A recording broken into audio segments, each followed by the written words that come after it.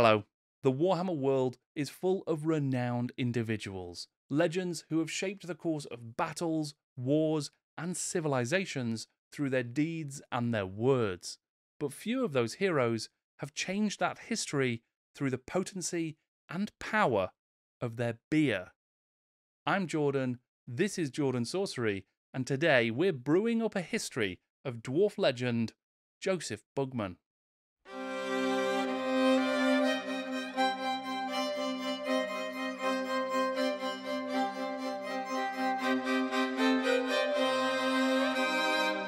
So, we're going to be taking a look at the appearances of Big Joe Bugman over the years. Then we'll spend a little bit of time with one of Rick Priestley's final games for Games Workshop, The Bugman's Game, a game of barroom skullduggery. This was a limited release available from Warhammer World. It's a very simple board game where you play a drunken dwarf trying to get to the bar to order the booze and the grub for your mates before the other dwarves get there first. Josef Bugman is a dwarf, perhaps the dwarf. He is a legendary brewmaster responsible for some of the most potent potables in the Warhammer world, and he has lived through almost every edition.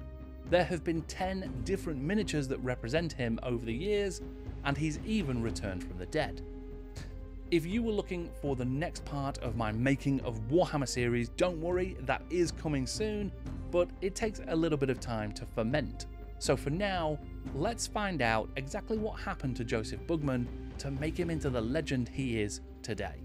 Josef Bugman was possibly the most famous dwarf master brewer of all time. The brewing community of Bugman's Brewery, in fact a small town, had been founded in ages past by the great Samuel Bugman, Josef's long-dead grandfather. By the time of the Goblin Wars, Josef was a prosperous and wealthy brewing merchant, and a reasonably passive and contented dwarf. His small community lay well off the beaten track, away from the worst excesses of the fighting, and Josef felt no inclination to meddle in what seemed to him to be a domestic quarrel. After all, brass was brass, and Bugman's bitter sold well to goblins and dwarves alike. Josef found himself unexpectedly involved in the war when a convoy transporting Bugman's best bitter into the Troll Country was attacked by a rampaging goblin band. Every last dwarf was slain, including his only son, Bono. The news came as a terrible blow to the old dwarf, who instantly swore uncompromising revenge upon the goblins for this foul deed of theft and murder. Without hesitation, Josef took up his sword and his armor and gathered a small band of his workers, all of whom had lost relatives or friends in the massacre. The band disappeared into the Badlands, and little was heard from them during the following years. Rumors from the south told of the ravages of Bugman's rangers, of cunning ambushes,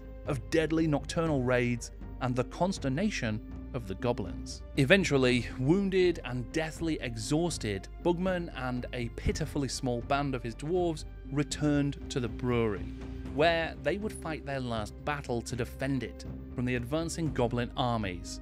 Whilst all of the dwarves appeared to be killed, Josef Bugman's body was never found. The first miniature of Josef Bugman came out in 1984, with the release of the Regiments of Renown for 2nd edition Warhammer.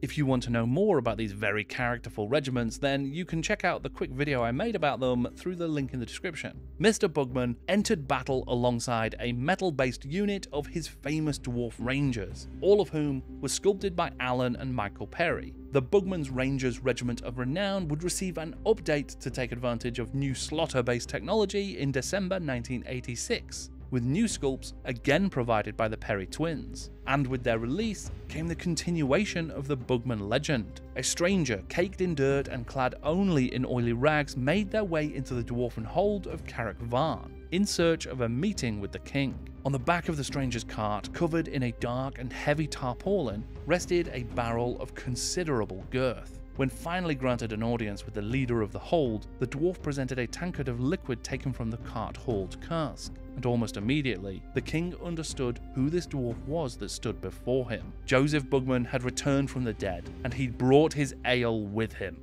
Now based in Carrick Varn, Josef Bugman would recruit a new unit of rangers and set about on a new quest, this time to retake and rebuild his brewery. In White Dwarf 96, Bugman's now famous cast-carrying cart would join battle as well. Sculpted by Trish Carden, the cart is built on the chassis of a previous kit, the Adventurer's Cart, but with the addition of some barrels of Bugman's finest, as well as some travel snacks resting on the driver's seat. This was truly an enviable mount. A second version of the cart was also made available as a US exclusive. Sculpted by Daniel Tabo, this updated version is much bigger and, more importantly, holds a significant amount more ale. Hence its mighty fine name, Bugman's Keg of the Covenant. With the 4th edition of Warhammer came the first Warhammer Armies Dwarf book, and in its hallowed pages you would find the return of Josef Bugman and his Rangers. Sculpted only by Michael Perry, this special unit was released in 1993 as part of the new Dwarf range. The Armies book had added some additional detail to the lore of Bugman and his brewery. Bugman's grandfather, Samuel, who had been mentioned in that first bit of Bugman's background, was changed in this story to be Bugman's father, and his unusual dwarven name, Samuel, was explained here. His birth name was actually Zamnil, but he feared that this would make men of the Empire less likely to buy his ale, and having settled near the River Sol on the border of the Empire, he was pretty convinced he would need their custom. This was also the reason that Josef Bugman was given a more traditionally human name as well. We do, though, get the names of a couple more Bugman's beers. We find out about the infamous Troll Brew and the precious Bugman's 6X. In 1996, Ali Morrison was responsible for a new version of Bugman, the Bugman's Bar Special Edition, the first in a series of Bugman miniatures that would only be available exclusively at Warhammer World. Just in case you've never been, the on-site bar at Warhammer World is in fact a Bugman's bar, decked out with fantasy memorabilia and themed furniture. Ali Morrison would actually go on to sculpt 2 more versions of Josef Bugman that would only be available exclusively at GWHQ. The next version was released in 2008. The true beauty of this miniature is that he can be assembled wielding either a classic dwarven axe or a classic barman's stool. The third and final Morrison Warhammer World exclusive was released in 2012 and would see the brewmaster finally succumbing to his most potent brew. Collapsed against a couple of barrels, having had a few tankards too many. There was another Ali Morrison Bugman though, another exclusive, but this one wasn't to celebrate Warhammer World, no, this was to celebrate 30 years of White Dwarf. The miniature featured 3 legendary dwarves, Josef Bugman alongside Gotrek hoisting aloft Grombrindal, the White Dwarf himself, who stands atop the Shield of Ancestors. Issue 330 of White Dwarf told the story of these 3 legends meeting near Carrick Varn at the Battle of Cragmere, and it also provided game rules so that you could field the mighty trio in Warhammer 6th edition. There is another Bugman though, one who has traded the fields of battle for fields altogether bloodier, the pitches of Blood Bowl. In 2018, Forge World released a set of star player and coach models of Josef Bugman, so that he could join your team and spice up the halftime water cooler. Age of Sigmar and the Mortal Realms has even seen its own version of Bugman as well. Sort of. Jakob Bugmanson XI claims to be a distant descendant of the legendary brewmaster, though how you trace your family tree back to the world that was, I have no idea. Bugmanson was released as a limited time Boxing Day mini in 2020, and even carries a personal supply of his own ale into battle. Oh, and the old Marauder Giant model also carried a keg of Bugman's ale with him, which he presumably drank like a shot. There have been a few pieces of Bugman's memorabilia over the years, a coin, a hip flask, a pocket watch, but none of those quite capture the notoriety, questionable choices, and regrettable actions that occur after too many steins of Bugman's ale in Bugman's bar. For that, you're better off looking to the Bugman's game. Designed by Rick Priestley and released in 2009, this is a relatively simple game where you play dwarves trying to buy booze. It's designed for about 3 to 6 players, and in it you play one of 6 dwarf characters. If you're interested, they are Burpy, Squiffy, Boozy, Scrumpy, tipsy, and belch. But you can't play Squiffy because Martha has taken quite a liking to it. Each player is seated with a table full of fellow dwarf revelers who are in need of refreshment, so turns are taken to make your way across the drinking hall to pick up drinks and food before ferrying them back to your table. Of course, it's not a quiet night at Bugman's, and there are a few complications to deal with. You could get drawn into a bar fight with trolls, halflings, or your fellow dwarves. You could get caught short and need to find a working bog. You could have your drinks knocked out of your hands by overly enthusiastic barroom patrons. You can even find yourself aquaplaning uncontrollably across the vomit-strewn floors of the tavern. You move d6 squares with a negative modifier for every bit of food and drink you're carrying. You roll a d6 to find out how you score in a fight, highest wins, and that's pretty much it. It's super simple. But the layers of gameplay come in the form of a hand of cards that each player has available. These can move characters around the board, cause unexpected mishaps, or add to those dice results when it comes time for fisticuffs. It's purposefully easy to learn, but there's loads of opportunities to mess with other players. You can literally just get in their way, or you can play your cards into their fights, causing them to win or to lose and to suffer the consequences. It's a very light, very frivolous and fun party game. Absolutely designed to be the perfect kind of thing to play if you were, say, in Bugman's bar. And it's helped through that by being super themey.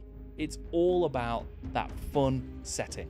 The bar menu includes plates of squid curry and pints of Bugman's best avoided. A moody elf and a gobbo loan shark can be found hanging out in the place. There are cards that let you force someone to get around in, or let you kick him into donglies. Some of it is certainly a little bit coarse, but all of it is in the spirit of silly fun. And look, rock solid, definitely canon evidence of a friendly Skaven lad. Or at least one friendly enough to have a bar fight with. Also worth a quick mention, there used to be a set of drunk dwarves available from Citadel sculpted by Colin Dixon. They make ideal substitutes for the card playing pieces in the game. I only have 2 of these chaps though, so for now I'll be forced to continue using the card boys. Except for Squiffy, of course, as discussed. I really want to try playing this game with 6 players. I think that it would be absolutely perfect for those game nights where we've finished a bit early, we've got 30 minutes left, some time to kill, but we don't want anything too complex. I think the rules are fruity and lightweight, like a good elven wine, but it still has enough of a gut punch like a proper dwarven ale as well. So, I hope that you've enjoyed this history of Josef Bugman and this look at the Bugman's Game by Rick Priestley. I know I enjoyed doing all of this research and looking at this stupid stuff and, drinking a couple of beers to get in the right spirit. Most of the pictures that I've shared today have been from Stuff of Legends, an incredible resource that has an archive of loads and loads of classic Citadel miniatures and miniatures from other companies from the history of Games Workshop. It's definitely worth a look. I've included a link in the description below.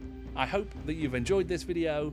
If you did, then feel free to leave a like, feel free to subscribe to the channel. If you really want to support the work that I'm doing on the channel, then you can check out my Patreon as well. I always welcome new Patreon members, but there's absolutely no obligation. Thank you very much for watching. I am Jordan, and this is Jordan Sorcery.